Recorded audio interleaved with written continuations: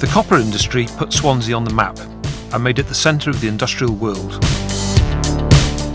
Vast fortunes were won and a new city was built on the back of it.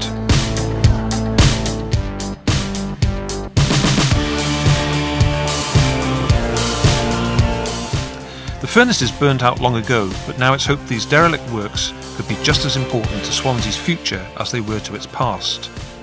Thanks to AHRC-funded community research and a new regeneration project.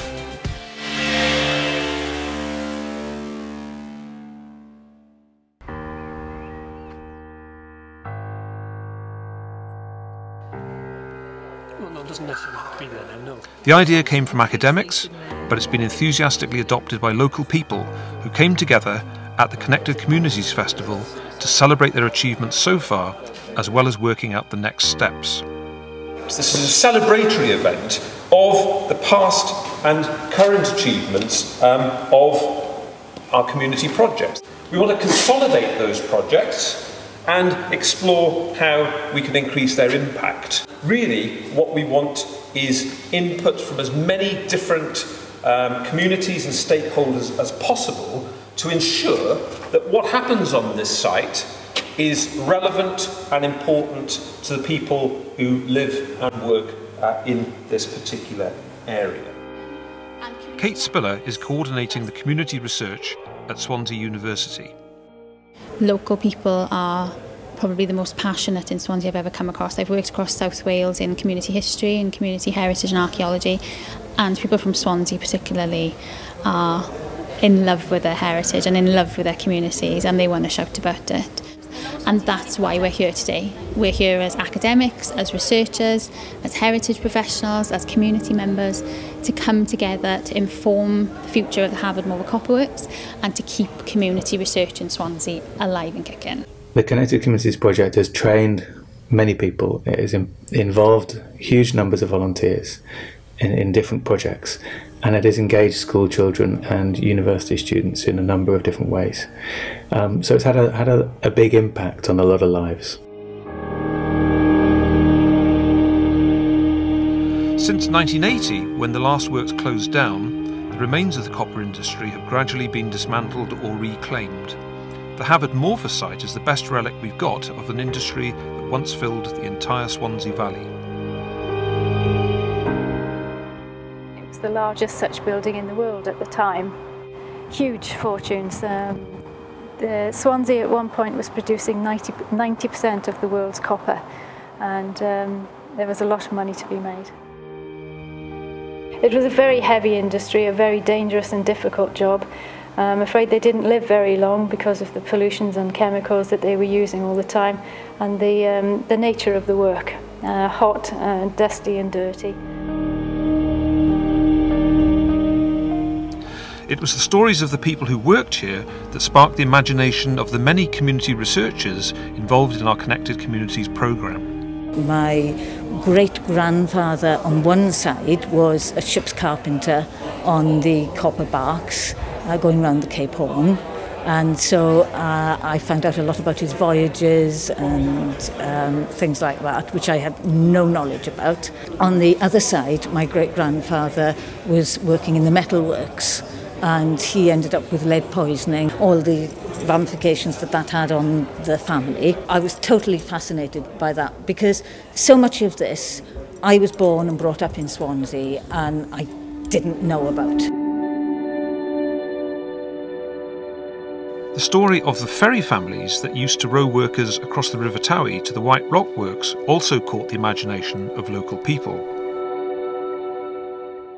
What they wanted to do was identify the families who ran the ferry, to research them, to find something out about them, and if possible, find some descendants of them, and even to find people who actually had a ride in the White Rock ferry. So they did this, and they identified the three families over all that time, over nearly 150 years, just three families ran the ferry. We found not only descendants of the ferryman, but actually the last White Rock ferryman himself.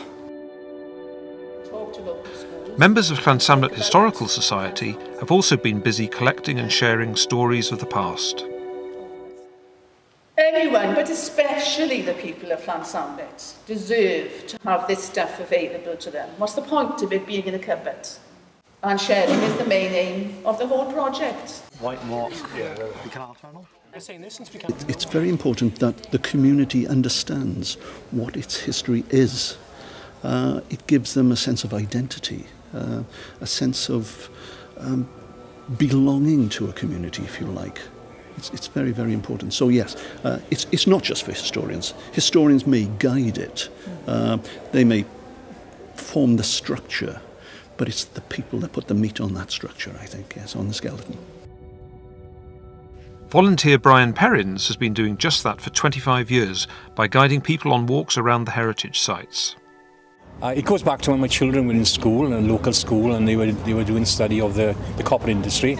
So I got involved in that and started off taking walks, but we took school parties around, but it was on the other side of the river, the White Rock Works.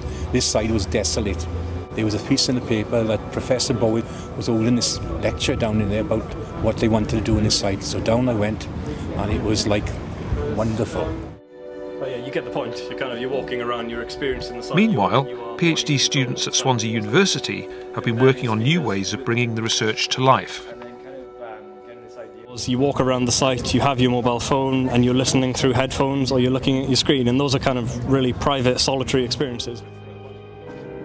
Wow! So what we've tried to do is break outside of the screen and then implant the experience in the environment. It is 1841. So they hear these sounds, they see these projections, and they really feel like the place has come to life, and that it's kind of as they remember it when they used to work here, or as they remember it as a child in the community. I think that's what's been great about today, is the fact that other people have latched on and gave us new ideas as well. So the idea of maybe adding like triggered heat or triggered smells, and further augmenting and enhancing the experiences that the visitors will have here through technology.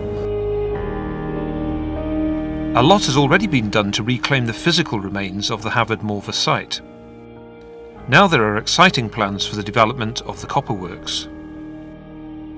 Architects have drawn up mixed-use plans for the site that will include a living history laboratory, a digital innovation centre and housing. It will be a place where people can learn, work, live and play. See, this site in the past was all about people.